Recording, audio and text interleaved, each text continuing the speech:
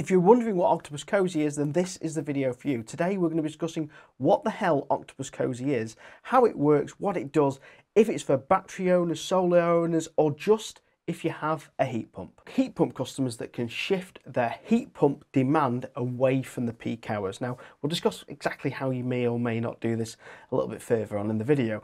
However, you may be wondering if you have an EV, battery storage, if you can use Octopus Cosy for yourself. Well, the answer is, unless you've got a heat pump, sadly, no.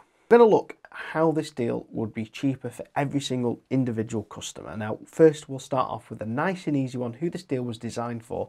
Heat pump only customers. You've got no solar, you've got no battery storage, you've got no EV. Well, this deal is pretty much a no-brainer. It should be cheaper than your variable tariff across the whole year because you're running a heat pump, and it should save you quite a bit of money. Now, if you're thinking of signing up to Octopus Energy and Octopus Cosy, then check out evnic.com/energy. There's a link there to Octopus referral. You split £100 with me, and the list there for Octopus Cosy is how to put your postcode in and get the exact rates for your area. Now, in this video, I'm going to be discussing the rates just for my area. So in my area, the day rate is as follows. It's 33.3p. The Cosy rate is 20p a kilowatt hour. And then finally, you've got the peak rate, which is 53.33p. Now, the times for Cosy is 4 AM till 7 AM, and then you get another Cosy rate from 1 PM to 4 PM.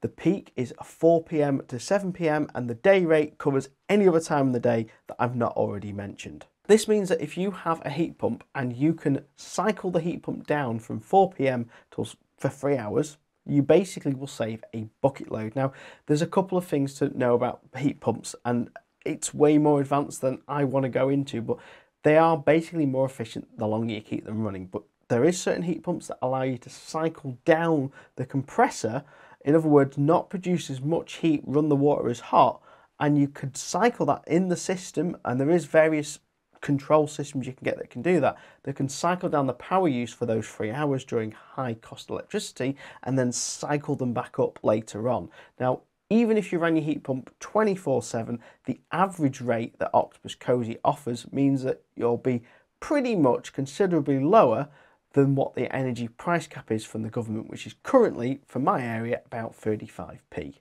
Now, if you have an EV and a heat pump, this is where it gets a little bit more complex, because if you have an EV, you've likely looked at Octopus Go, or you maybe have looked at Intelligent. Now, there is going to be separate videos on this channel about those two tariffs coming very, very shortly. So if you haven't already, click subscribe, click the notification bell, and we'll go into them in full detail very soon.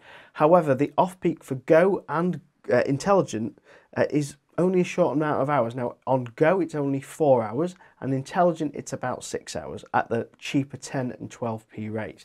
However, the peak rate is 40p. So if you're a very, very, very low mileage EV user, you're likely going to be better on Cosy.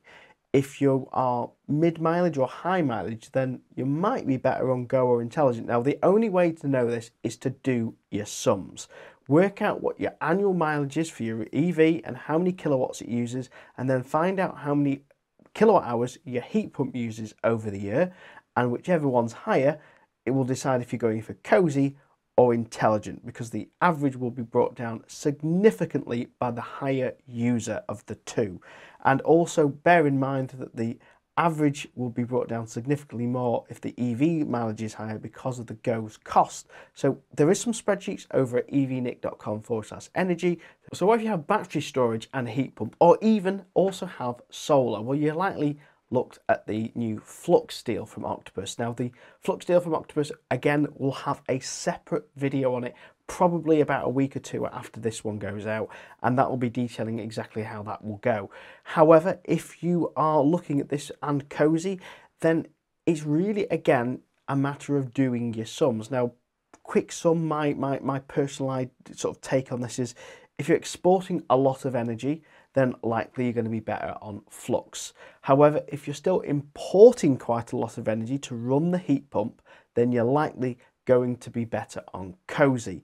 It's worth noting that I don't know fully if you can go on the Octopus outgoing tariff on Cosy, but I will double check. I think you can.